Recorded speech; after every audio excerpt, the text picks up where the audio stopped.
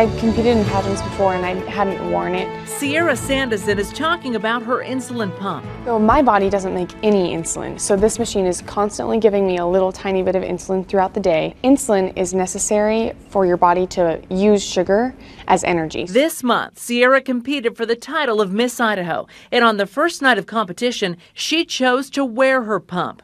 She was a little nervous, but thought no one would notice. But right before I went on stage, our Miss Idaho's Outstanding Preteen, McCall Salinas, said, "Hey, is that an insulin pump you're hooked to?" And I was like, oh no, everyone's going to notice. Salinas is also diabetic. But she told me that she didn't have a pump because she felt self-conscious and she didn't want to get one because she didn't want to look weird. After seeing Sierra wear her pump with pride, McCall Salinas said she wanted one too. Hearing that, I didn't even care about winning Miss Idaho. I didn't care about the crown. I just was like, wow, I just made a difference in someone's life. That's all that matters. Sierra says she too was inspired by someone. Miss USA 1999, Nicole Johnson. She wore her insulin pump on the Miss America stage when she competed and won.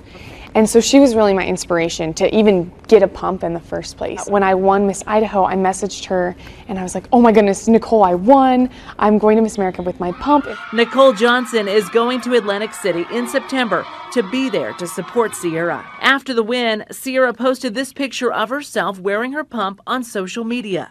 People tagged themselves in the picture and more diabetics saw it, and then it went all over the world and it was crazy. I started a campaign called #ShowMeYourPump. It just exploded. She's been flooded with photos from diabetics from around the world showing off their pumps. Sierra has also been inundated with media requests from magazines, the national networks, even international news outlets.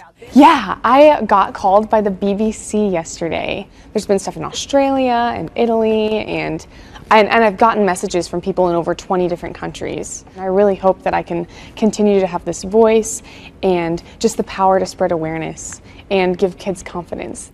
That now famous insulin pump will be on display big time in September at Miss America. We're designing my wardrobe so that I can show it the entire time, or as much as possible. So I'd love to be Idaho's first Miss America. But Sierra is already a winner because of the impact she's having on the diabetic community worldwide.